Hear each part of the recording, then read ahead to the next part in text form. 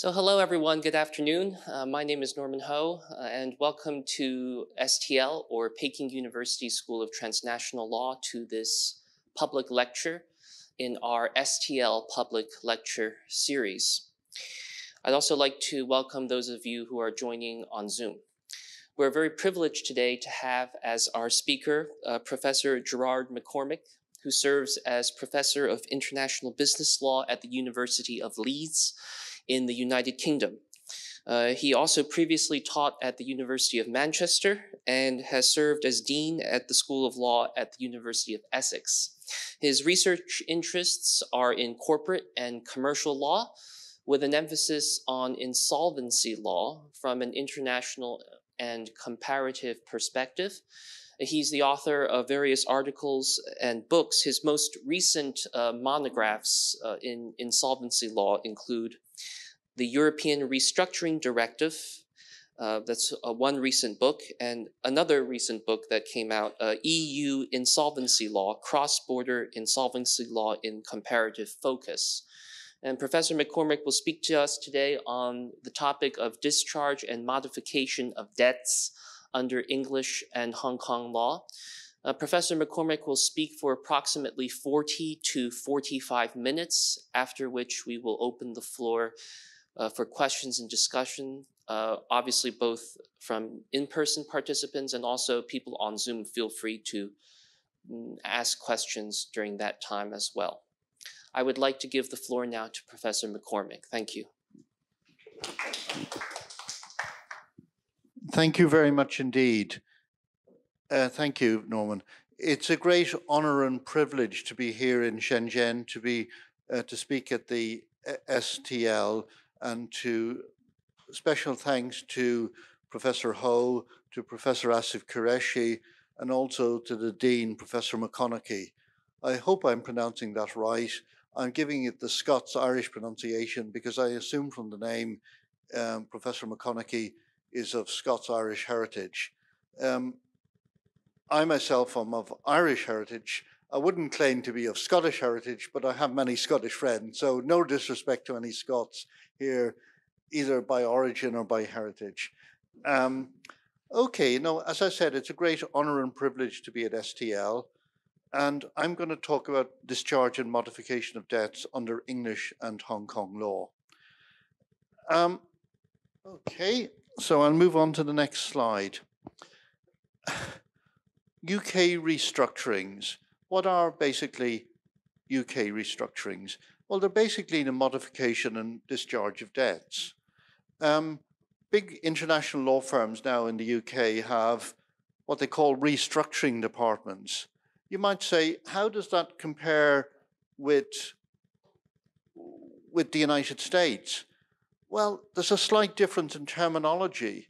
In the United States, they use the expression bankruptcy, whereas in the UK, we're very polite. We don't talk about bankruptcy, we talk about restructuring, because there is some possibly rude Americans, I don't want to say rude, but some Americans like Donald J. Trump have used the US bankruptcy process to their own advantage. Well, I'm not criticizing President Trump or former President Trump.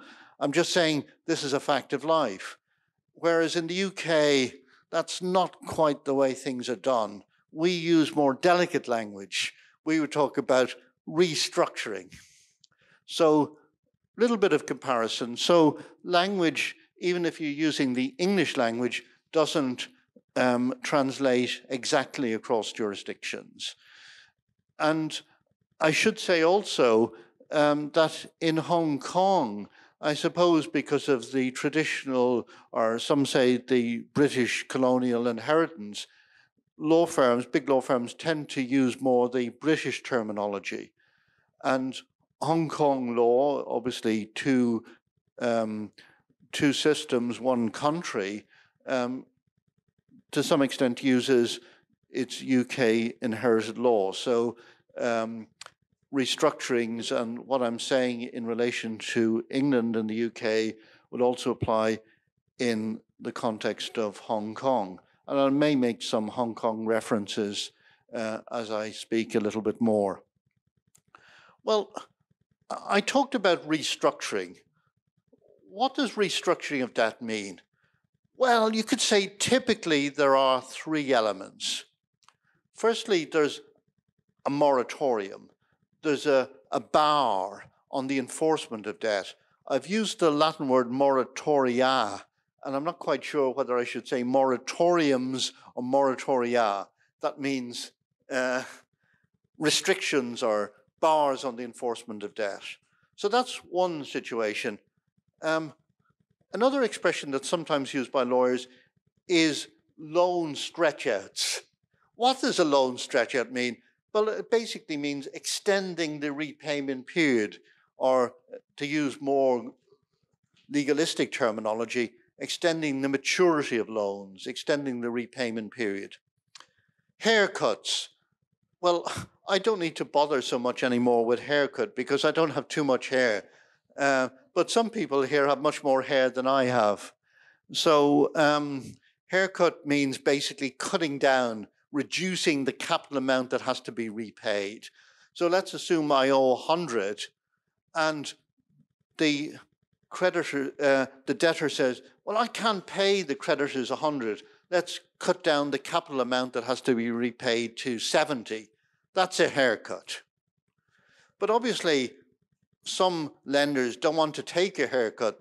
They say, we can't reduce the capital amount. It's better to stretch out the repayment period.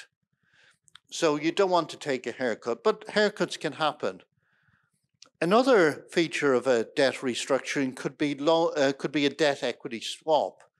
What I mean there is converting the debt into shares in the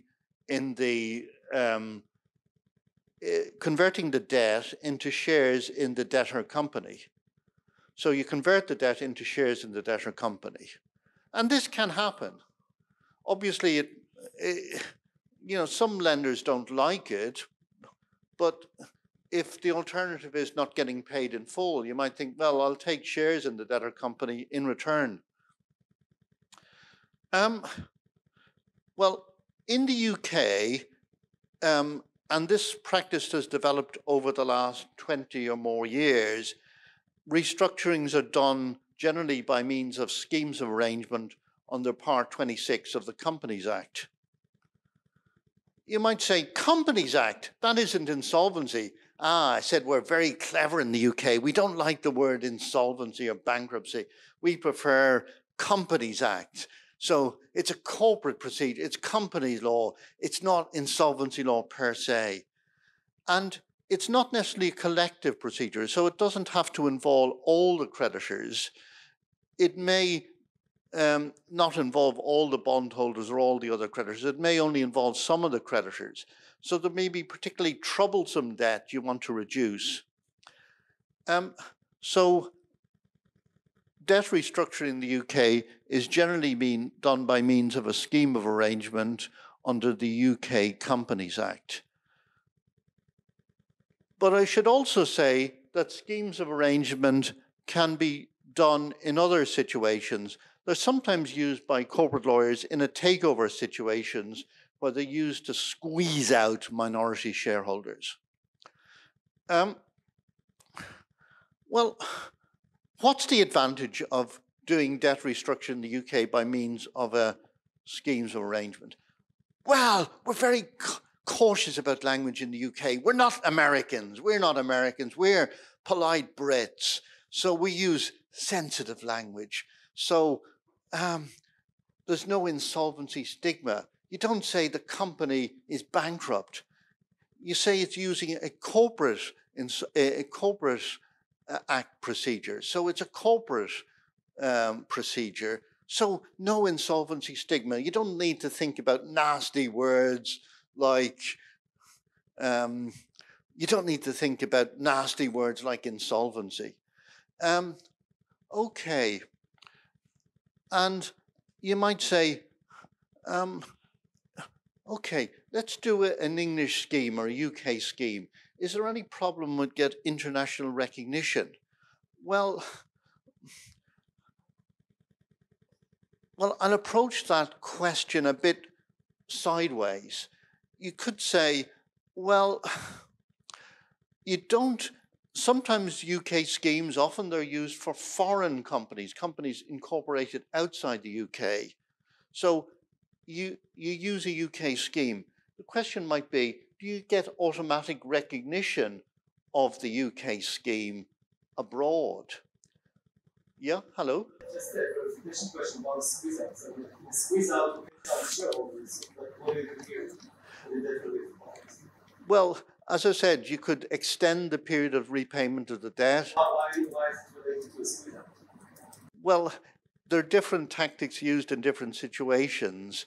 I won't go into, and probably you know more about this than I do, I won't go into corporate procedures, but basically under the UK takeover code, if you use it by means of a buyout from a different bidder, you can only take out if you get 90% acceptance.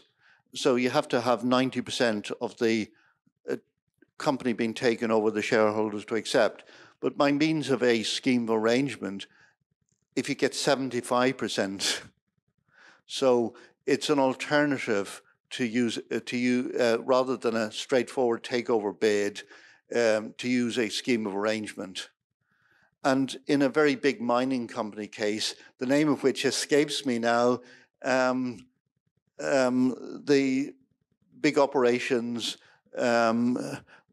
that was used because they didn't think they would get 90% acceptance, 75%. If they used scheme of arrangement, they could do it.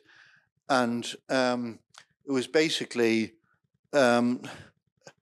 it's more complicated using by means of a scheme of arrangement, but if you can't get a 90%, well, you have to do a scheme of arrangement.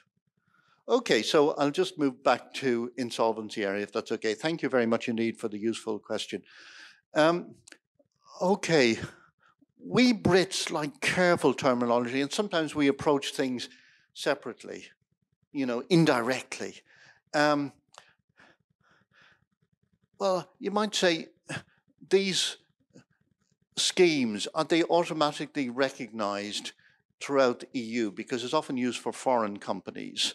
Well, no automatic recognition under the European Insolvency Regulation. The UK was part of the European Insolvency Regulation when it was a member state of the European Union. But of course, Britain has now left the European Union. I won't explore that point. So there was no automatic recognition, but it was generally accepted you could achieve recognition throughout Europe because it was regarded as a judgment or order, which would be approved under the Brussels I regulation. As I said, generally accepted, but to approve a scheme of arrangement, the UK courts would accept evidence, and often there were evidence produced by foreign law firms, foreign lawyers, foreign university professors, that the UK scheme would likely be recognised abroad and produce benefits for creditors.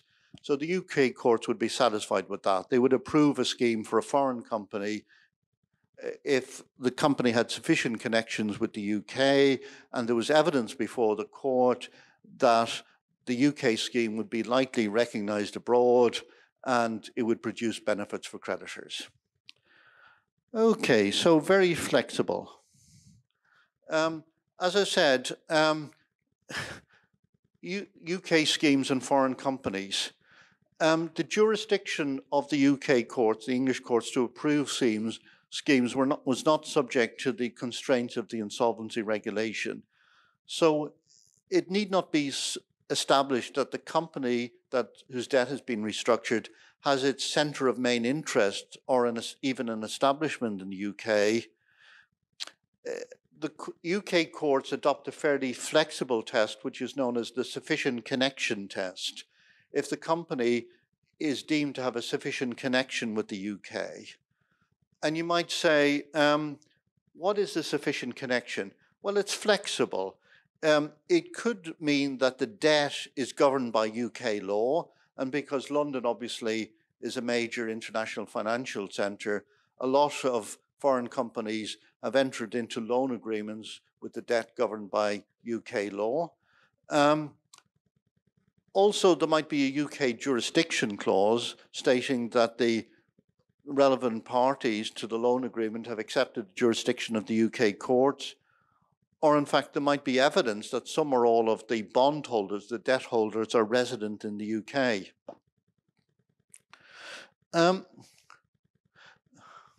You might say schemes of arrangement and foreign law. Slight complication here. There's a general principle of English private international law that modification of contractual obligations is governed by the proper law of the contract. So if we've got a loan agreement and it said it's subject to to English law, then before you can modify that loan agreement, it has to be done under English law. That's known as the Gibbs principle. So that basically means if there's a loan agreement governed by foreign law, if there's a loan agreement governed by English law, the modification of that loan agreement under foreign restructuring law would not be recognized in the UK, in England, unless there was a submission to the UK jurisdiction. In other words, the parties accepted in a particular case that they would accept the jurisdiction of the UK courts, or some other regime such as the European Insolvency Regulation applied. You might say, we Brits, I said, are very careful people. But sometimes the Americans say, you Brits are hypocrites. You Brits are hypocrites. And could I give you an example of apparent British hypocrisy? Of course, the Brits are never hypocrites, so Americans are wrong. But some people would point to this case, the Magyar telecom case. This was a telecom company, and a European incorporated another European country. And in that case, the UK courts approved a scheme in respect of New York law-governed bonds, New York law-governed debt. You might say, surely that's hypocritical, because it's approving a scheme in respect of New York-governed bonds. We Brits are not hypocritical. We will accept evidence if there was evidence that the scheme would likely be recognized in the relevant foreign jurisdiction. And before the Magyar telecom case, there was evidence before the court that the scheme was likely to be recognized in the US. And in fact, it has been recognized under Chapter 15 of the US Bankruptcy Code. I'll explain what US Chapter 15 is. So we're not hypocritical. We will modify foreign law governed debt if there's evidence that the relevant foreign jurisdiction will accept that.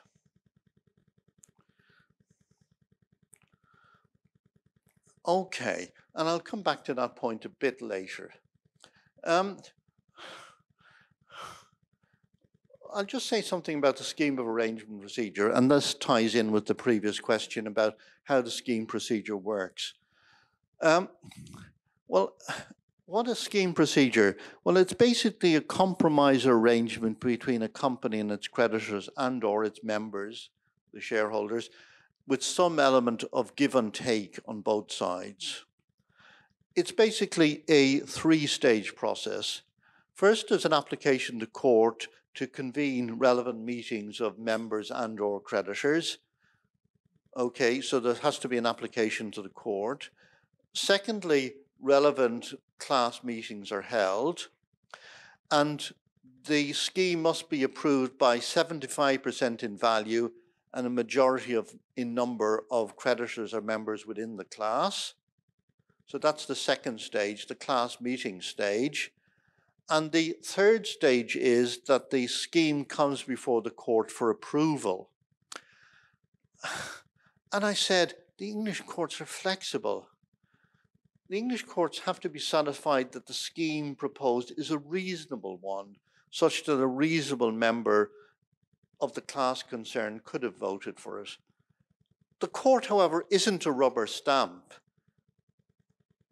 However, it must be satisfied that the scheme proposed is a reasonable one, but not that it's the only fair one. So the courts there's boundaries of reasonableness. So long as the scheme is fair, the court is not saying it's the only fair scheme, but it's saying it is fair. Okay, let's just talk about, we talked about class composition. Well, some people say the English are very concerned with class. Everything depends on what class you're in. Well, I don't necessarily accept that's true, but people have had this stereotype at the Brits, very concerned about classes. And at this scheme of arrangement procedure, members or creditors are put into separate classes.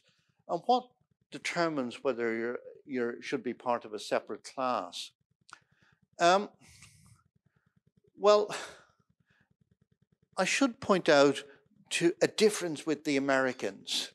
Well, sometimes the Americans are better than the Brits. Sorry, that's the wrong statement. They're not better than the Brits, but they do things differently there. Like they don't play proper English sports like rugby and football. They play American sports like, I don't know what sport they play in America. Hockey and things like American football and things like that. They're not real sports.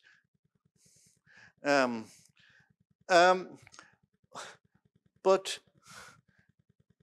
the Chapter 11 process, the restructuring process in the United States under the US Bankruptcy Code is slightly different from the English process because Americans say, you guys don't have cross-class cram down. And we say, well, we do have cram down, but it's not cross-class cram down, whatever you Americans want to say. Cram down, what does cram down mean? Well, it's a very unpleasant metaphor. The idea comes from forcing a plan or a restructuring down somebody's throat. Forcing them to accept something even though they don't vote for it. So basically, in the UK, we have cram down. So a scheme becomes binding on creditors if 75% of creditors in terms of value vote for it. So not all the creditors have to vote for it. But it's binding on creditors within the class. So we have cram down in the UK within a class, but we don't have what the Americans call, we didn't have what's called cross-class cram down. In other words, a scheme can't be made binding on a class even though they didn't vote for it. So we had cram down within a class, we didn't have cross-class cram down. The American Bankruptcy Code does allow cross-class cram down provided certain conditions are satisfied, but traditionally in the UK we didn't allow it. And I'll come back to that point later. Well, let's look at the issue of class composition, because, what determines whether you're in a separate class or not? Well, in the UK, there's a fairly extensive jurisprudence, and it's pretty well established that small differences in rights does not prevent creditors being placed in the same class. You have to look at the rights of creditors in the absence of the scheme and any new rights to which creditors become entitled under the scheme. You might say small differences. What does that mean? Well, it's somewhat loose and vague. The court has said, are these differences, does it make it impossible for different groups to come together with a view to their common interest? So in other words, do the differences outweigh the similarities? It's a bit vague, but that's it. That's it. Do the differences outweigh the similarities?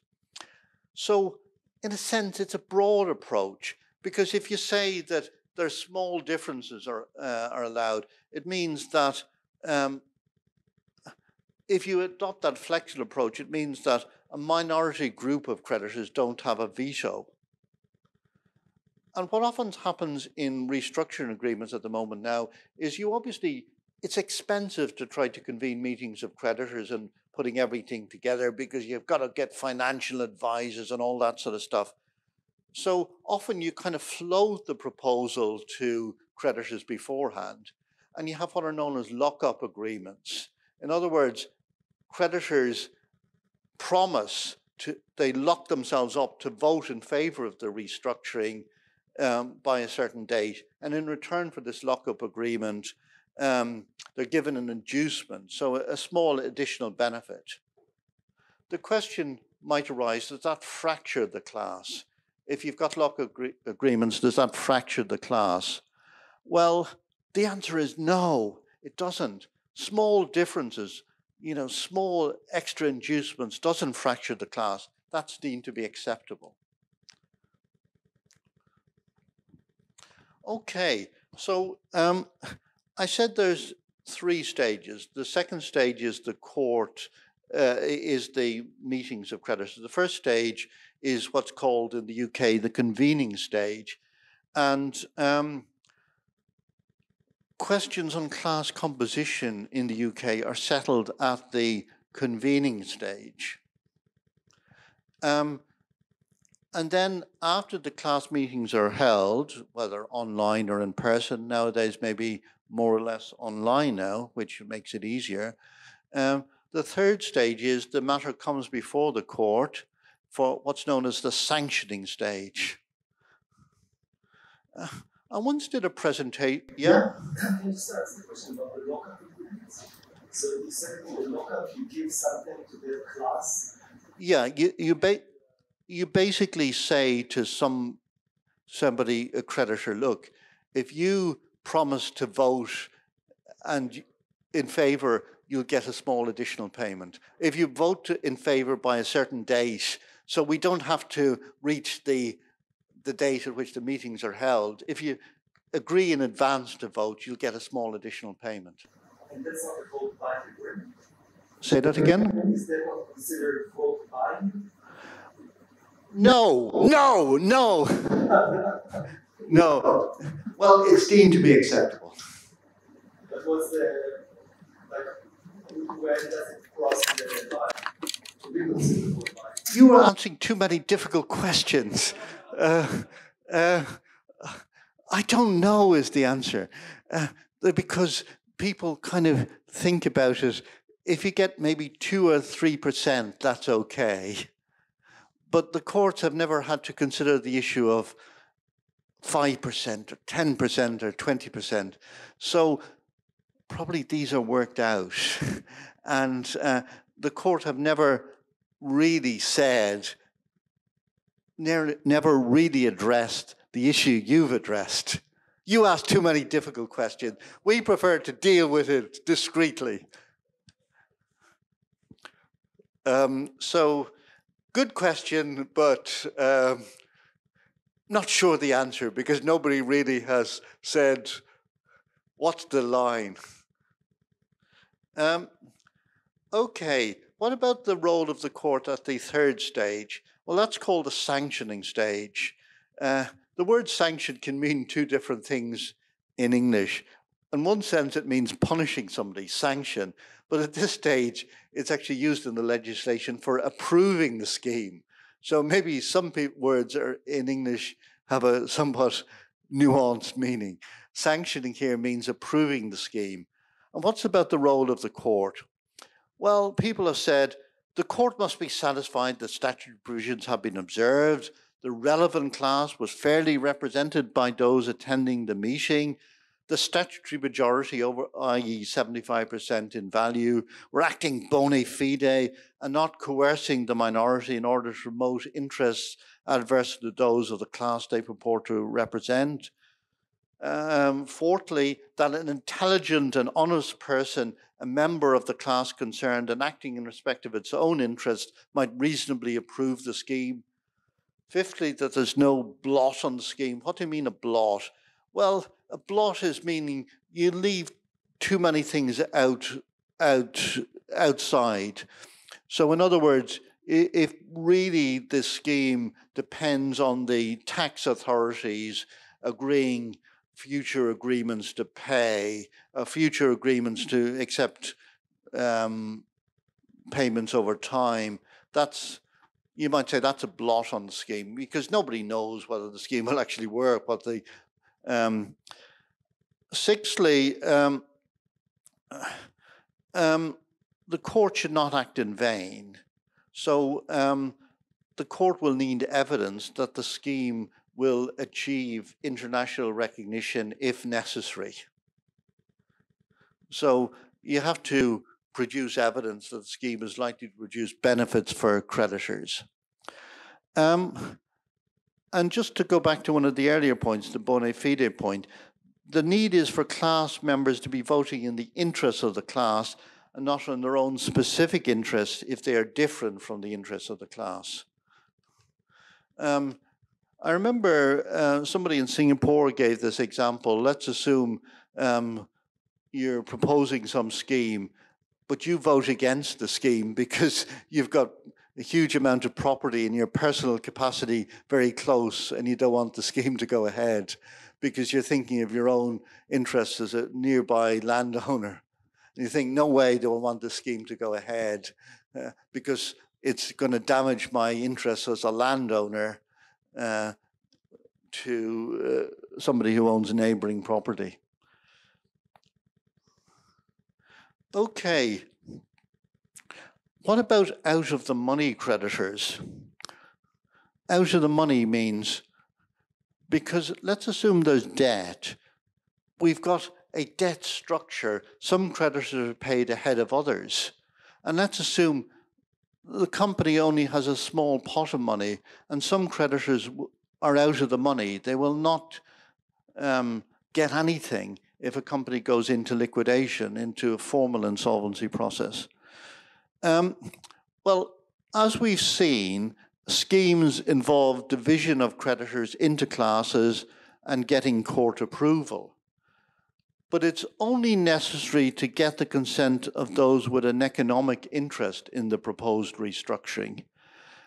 So a scheme can be used to squeeze out mezzanine creditors. Well, this is a little bit complicated, so I might run over time if I talk about this for too long. Basically, what might happen under a scheme is that assets are transferred to a new company along with some liabilities of the creditors who are in the money, right? So the scheme involves transfer of assets and transfers of claims of certain creditors. And out of the money creditors are left stranded with claims against the old company, which no longer has any assets. You might say, that looks a bit dodgy, doesn't it? Surely can that be done? Well, the problem might be on a practical level that all the creditors have security or charges over assets, but there is what's known as a security trustee who needs to give its consent. And you might say, is the company really out of the money? Is the company in the money? Are creditors out of the money? Are they in the money? Well, the court considers overall fairness at the sanctioning hearing. And obviously, valuation questions are important. Where does the value break? What's the relevant comparator? These kind of schemes were usually implemented as part of a pre-packaged administration. And I'll give you an example of a cram-down scheme. The Noble Group case. This was a case where the court sanctioned the scheme proposed by a holding company of a major global commodities trading group, the Noble Group, that was incorporated in Bermuda but listed in Singapore. The assets were transferred to the new company, with scheme creditors receiving 20% of the equity in the new group. Existing shareholders were left with 20% and management were left with 10% of the shares in the new company.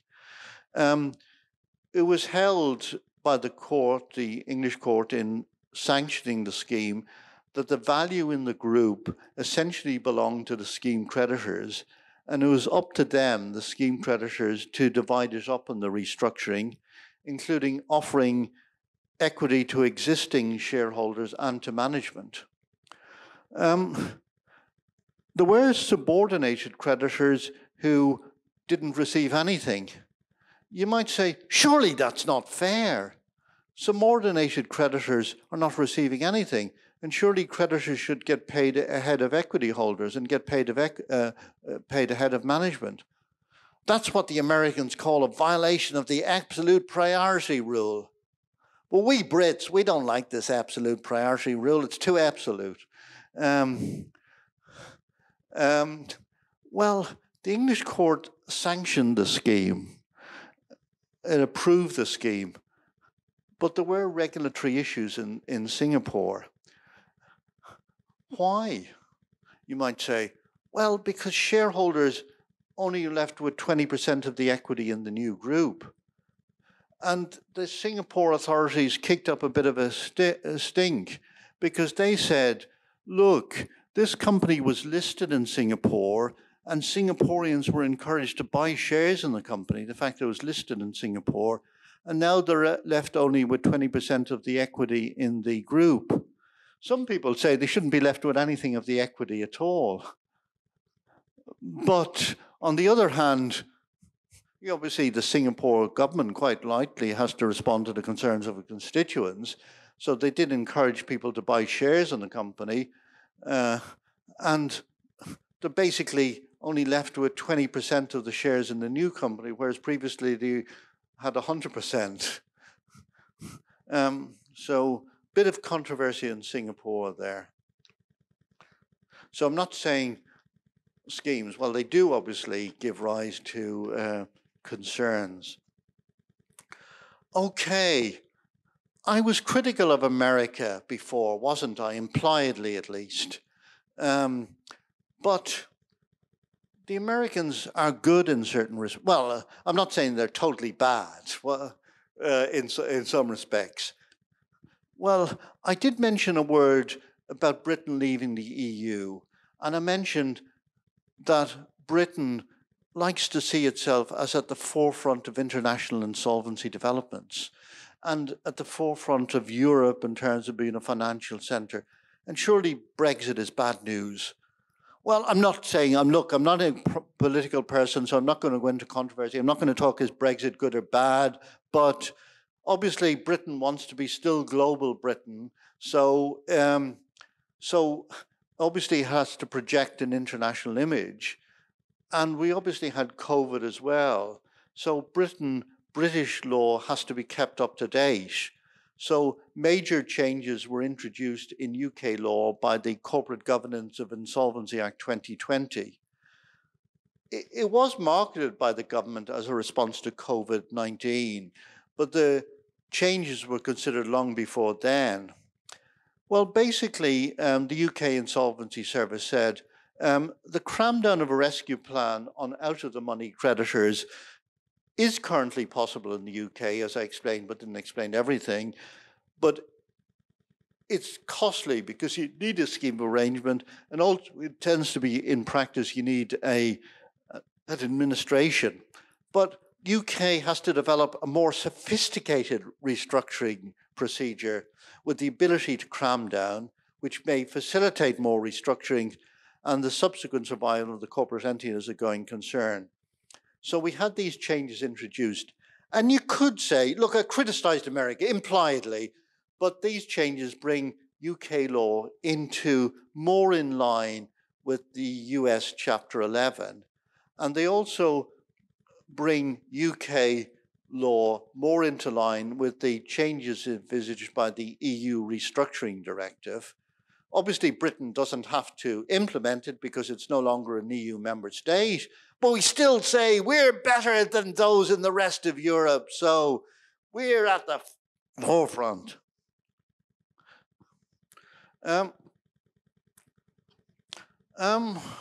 Okay, what does this Corporate Governance Insolvency Act 2020 do?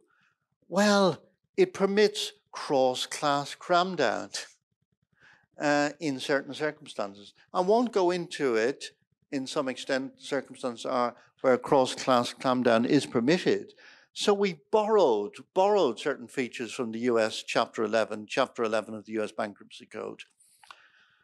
But let's go back to restructuring of foreign debt. I said, is UK law two-faced? No, of course it's not. You might criticize, but of course it's not two-faced. Why do Americans say that UK law is a bit two-faced?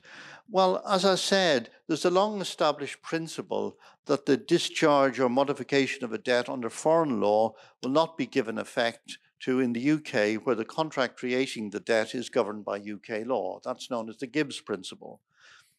Because, to put it in other words, the foreign law is not the law of a country which the contract belongs, or one which the contracting parties can be taken to have agreed to be bound. It's the law of another country which they've agreed not to be bound by.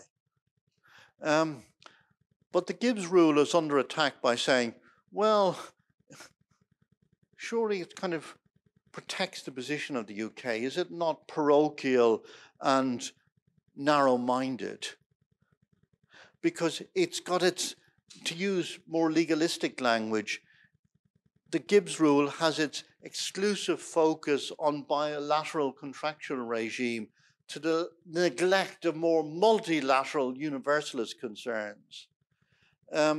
So the Gibbs rule is under attack from those advocating a more universalist approach towards the restructuring of debt obligations. The question might be, should the Gibbs rule survive? The UK obviously wants to project its international image. So sometimes Americans say, you Brits are hypocrites, parochial, narrow-minded. But of course we're not. Should the Gibbs rule survive? Well, the UK wants to preserve its position as a centre for international debt restructuring. And you could say the Gibbs rule does preserve the UK, because basically if there's a UK governed debt obligation, its modification has to be done under UK law. So long as there are international debt obligations governed by UK law, the restructuring should be done in the UK, or at least there should be a parallel scheme in the UK. So surely that's a bit protectionist. So those advocating more universalist approaches say it's a bit too protectionist, it shouldn't survive. Well, the UK Insolvency Service wants to kind of remove this suspicion, I call it suspicion, of being too protectionist. And